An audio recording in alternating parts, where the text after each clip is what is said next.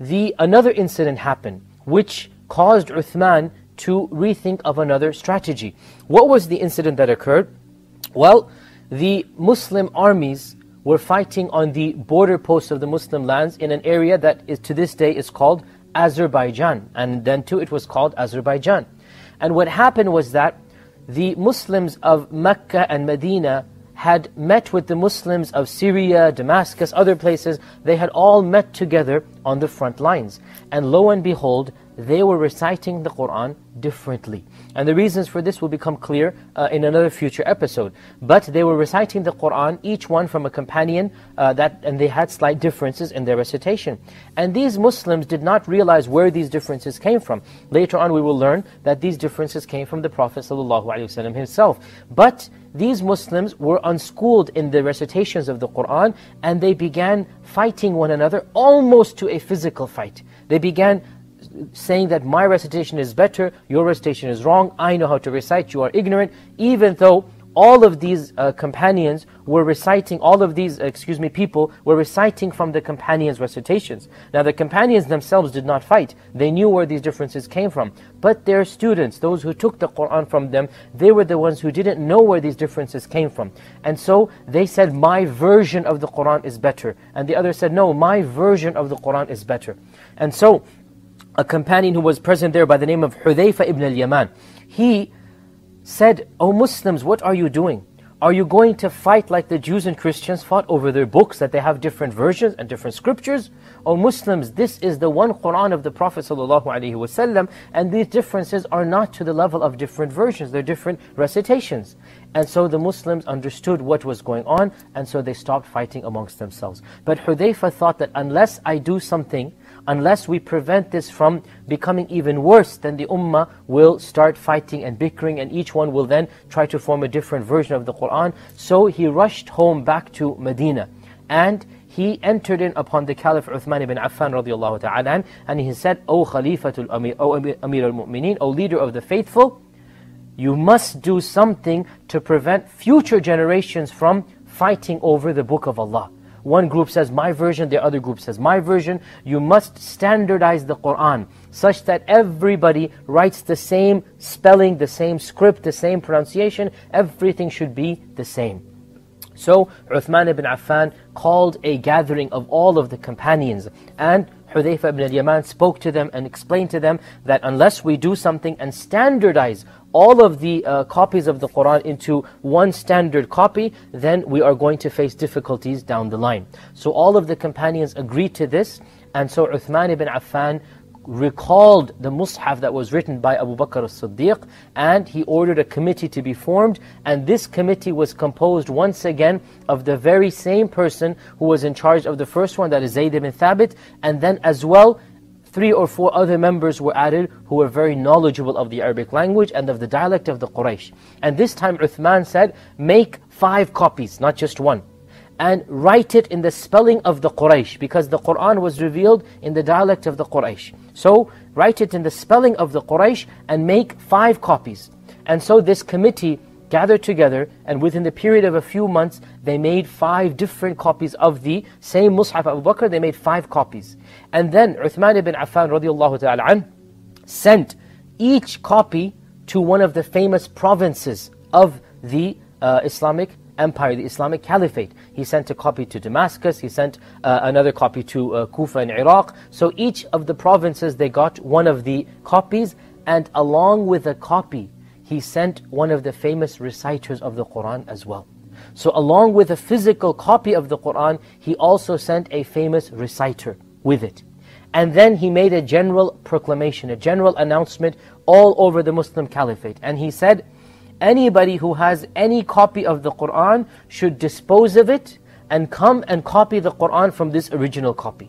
Let nobody just copy an unofficial copy, because you don't know where that copy came from. So he disposed of all of the Qur'ans. Now when you dispose of the Qur'an, We are not supposed to just throw it away in the trash or throw it away in the garbage. No, rather we're supposed to get rid of it in a way that nobody can disrespect it. So of the ways you can dispose of it, you can dip it in water or in the ocean and the ink would dissolve. This is the old ink we're talking about. And of the ways that you can bury it in a deep, far away place until it decomposes. Because remember, the earliest Qur'ans were written on leather or parchment which decomposes.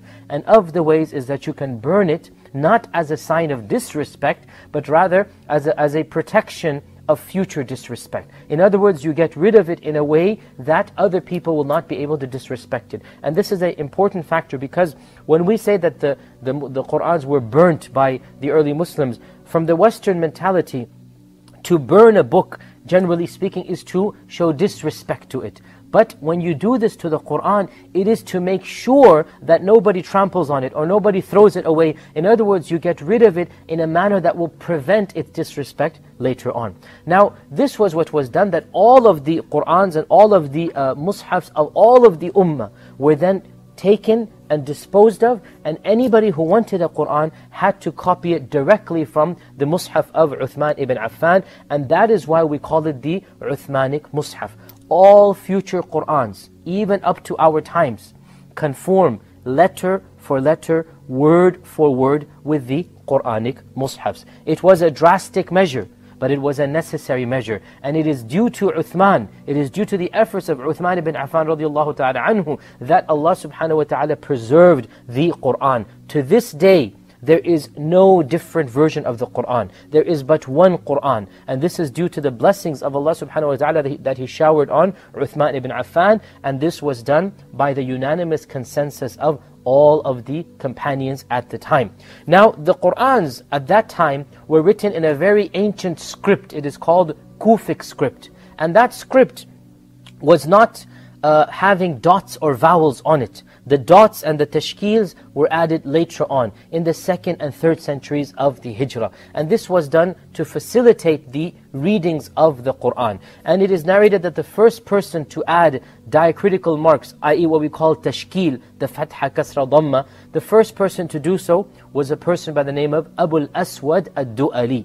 And Abu al-Aswad ad-Du'ali was a person who lived in the 1st century of the Hijrah, and a student of Ali ibn Abi Talib, and he used to add dots in specific places to take the place of fatha, kasra, dhamma. So he would put a dot below the letter if it was a kasra, a dot above the letter if it was a fatha, and a dot after the letter if it was a dhamma. And later on, people began to differentiate between the various letters of the Arabic alphabet. The early script of the Arabic alphabet did not have dots on the letters. So a fa and a qaf could only be told apart by context, and a ba and a ta and a tha could only be told apart by context, and a ha and a kha could only be told apart by context. Later on, people developed a more sophisticated script. And so until our times, the most common script that we use is called the Naskhi script.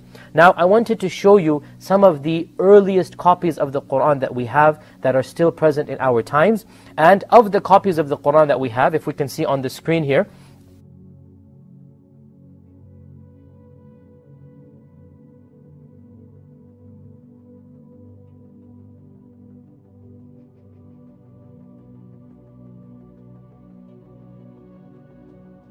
and this gives us some examples of the earliest mushafs that were written, and they are available to this day. Anybody who wants to compare letter for letter and word for word, they can do so. The Qur'an indeed has been preserved from the time of the Prophet Muhammad sallallahu alaihi wasallam. Even though the ayat and surah are from Allah subhanahu wa ta'ala, certain aspects the Prophet sallallahu alaihi wasallam also informed us about. And of them is, where does an ayah begin and end? The Prophet ﷺ did not sit down and say, this surah has this many ayat. This is very rare. Only once in a while. For example, Surah Al-Fatiha, Allah says, this is a verse that is 7. This is a surah that is 7 verses, Sab' al-Mathani. And for example, in another surah, the Prophet ﷺ said, there is a surah in the Qur'an composed of 30 verses. And he meant Surah Al-Mulk. So sometimes he told us, but most of the time he didn't. Therefore, how did the later scholars decide where to put the endings of the verse numbers? The response, wherever the Prophet ﷺ stopped regularly This is what they took to be the ending of a verse. But you see, sometimes he would stop at different places. Sometimes he would run out of breath at one place, and other times he wouldn't run out of breath there. So he would stop occasionally on some verses and occasionally not. And this difference of opinion exists to this day in the Ummah. We find certain recitations of the Qur'an, they have slightly different numberings of verses than other recitations. And we'll talk about recitations in a future episode. But for now, I want you to realize and remember that the number of verses in the Qur'an depends upon the recitation, called in Arabic the qira'ah that you are reciting. Now the most common qira'ah that people who are living in English-speaking lands in Western countries, most of the world that follows, it is called the qira'ah of Hafs and Asim. And this qira'ah of Hafs and Asim, it has 6,236 verses in the Qur'an. So 6,236 verses according to the qira'ah that we recite. And the other recitations, and there are 10 total recitations, they have slightly different numbers, between 6,210 all the way up to 6,236. So a difference of 20 or 30 verses. That's it. Now when we say difference of verses, it doesn't mean some qira'at have missing verses. No, not at all. The Qur'an is exactly the same. Word for word, sentence for sentence. The entire Qur'an is the same between the different recitations. But what is different, one recitation might have split a long verse into two. Another recitation might have taken those two verses, made them into one. So what is different is where the verse begins and ends, but not the actual words within the verses. Also realize that the arrangement of the verses is unanimously agreed upon within a surah.